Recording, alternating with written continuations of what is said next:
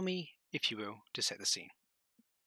You're a mission maker, and you've decided that you want your players to be involved in a more dynamic mission, be that when they destroy something, or when they kill a player or a higher value target, or something like that.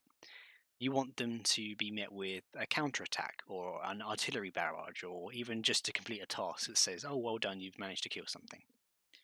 To do that, you're going to be using an alive trigger. In front of me here, I have 3 examples of a alive trigger, which detects where there are a group of units, or a percentage of a squad has been wiped by the players or by another AI, and then activates the trigger accordingly. We're going to start with the far left one, which is the easiest presentation of this, and then we're going to work gradually right to the most advanced on the right hand side here. I've also thrown in some outcomes for these triggers for each of them, where there's a different color flare, and on this example where the reinforcements for blue 4 are held at this waypoint until this trigger is activated. More on what you can do with the trigger when it's been activated in another video. So, the first example here. In order to check whether something is alive or dead, and then make a decision off of it, you need to actually have a variable name for what you're looking at. Look at this Humvee here. We want it to be a thing that we check if it's alive or dead, so we're going to need to give it a variable name. I've gone ahead and given it the variable name of car for ease of reference. Now, if we go into a trigger here, we have a very simple condition which just checks whether the car is alive, and if it isn't alive, it triggers this trigger, which is a mouthful, I know. Just to break it down so that you're fully aware of what this condition is, I'll go through it. So our first big thing here is the alive function. This is part of the Bohemia interactive part of the game, so it's the engine itself. And what this does is it returns a boolean, which is a true or false, for whether this car is living. So if this car is alive, it returns true. If this car is dead, it returns false. Now the problem is the trigger only activates when the condition is true. So when this car is actually dead, it's no longer alive, which means that that part, without this exclamation mark, would not activate the trigger. So that brings in the exclamation mark itself. Now the exclamation mark is an inversion. It's essentially a not. So what this actually is when the car is not alive, which would return true. Because when the car is dead, it is not alive. Therefore, the trigger is activated. In layman's terms, this means that when you rocket this vehicle, this trigger activates, which then completes this task, and also fires this flare into the sky, which you'll see a little bit later on. Moving on then to specific vehicles or people. I'm using people for all of these, but you can just use vehicles or manned vehicles. It makes no real difference. The logic is exactly the same. And you can also use caches like ammo boxes and such, if you would. Okay, so in this we have our task, which is to assassinate targets. I've named these people target 1 through target 4 with an underscore between the target and the number that they are. This is because we need to check for making sure that each of these people are dead before we actually activate this trigger. To do that, we need to do a little bit more coding. So what we do here is we add this double AND symbol, which is an AND statement. That means that everything to the left and everything to the right of this symbol must be true for this to also work. So we have our target 1 here. That checks if the target is dead. That's great. It then goes beyond this section and it also checks if this is also dead.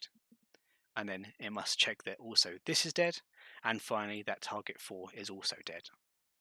Only when every single one of these is dead will this trigger activate. There are other things you can do in this trigger to change the conditions for when something activates. We will not be touching this today. That will be in another video. To put it simply in layman's terms, if target 1 is not alive and also target 2 is not alive, and also target 3 is not alive, and also target 4 is not alive, the trigger activates. And when the trigger activates, the flare is fired into the sky, and blue 4 can move past this waypoint over to this waypoint. It also completes its task, which you'll see again in a minute. And finally, we have our most complicated implementation of this. So, in ARMA, it's well known that when you put AI down, it's a 90% chance of the AI being stuck in the wall at some point. So when you want to kill an entire squad, or a group of squads, it may not be beneficial to you to have an area marker which says that Op4 is not present. You could do the implementation to make sure an area is clear of Op4 by putting down a marker, or a trigger rather, and just saying when Op4 is no longer present, it activates. Okay. This is an alternative implementation of that, which is more reliable when it comes to AI glitching into walls, as I've just tried to demonstrate. So, to do this, we cannot reference each of the individual people because that would drive you insane and crazy, and anybody who tries to do that manually using our method here is going to go crazy and probably lose their mind. Instead, we can reference the group, and we're going to give the init of the group a name. So this entire group here is now called Op4 group, which is what we're going to reference it as. Our kill Op4 squad here is also the task. Now in our trigger conditions, we're actually changing the trigger conditions just slightly here. So we're checking to see that each of the units in Op4 group is alive. And when the amount of alive units in Op4 group is less than or equal to 1, this trigger will then activate. So this bit here checks for the current unit that it's verifying to see if it's actually alive. And it goes through each of the different units in that group, checking to see if it's alive. And when that number for the total number of alive units is less than or equal to 1, it then will go return as true. Trigger activates. This task has been completed. This flare over here will fire, and that's all fun and games.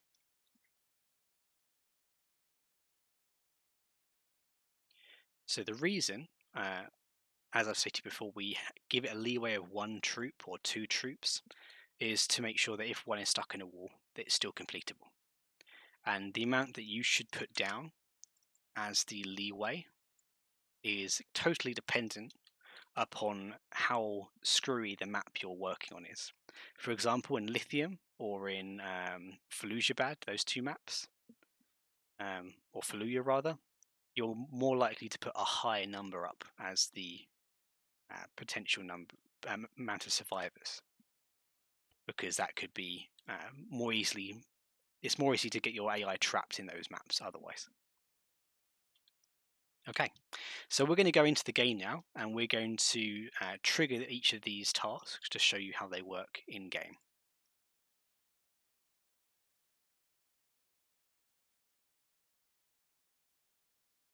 Okay, so starting off here, we'll start with the hardest one here, or the hardest one to implement anyway. So realistically, I could kill all of these AI, or I could kill 2 of them. And once I've killed 2 of them, the trigger will activate. So there's our first one. The trigger hasn't activated, we still have our task. We're going to kill the second one. And there we go, the trigger will activate. And then there'll be a flare somewhere over there in the distance. If I can look up far enough. There we go. Little red flare. We can still kill the last guy, but it won't reactivate the trigger. If only I could hit him. Right. So, onto our individual HVT triggers.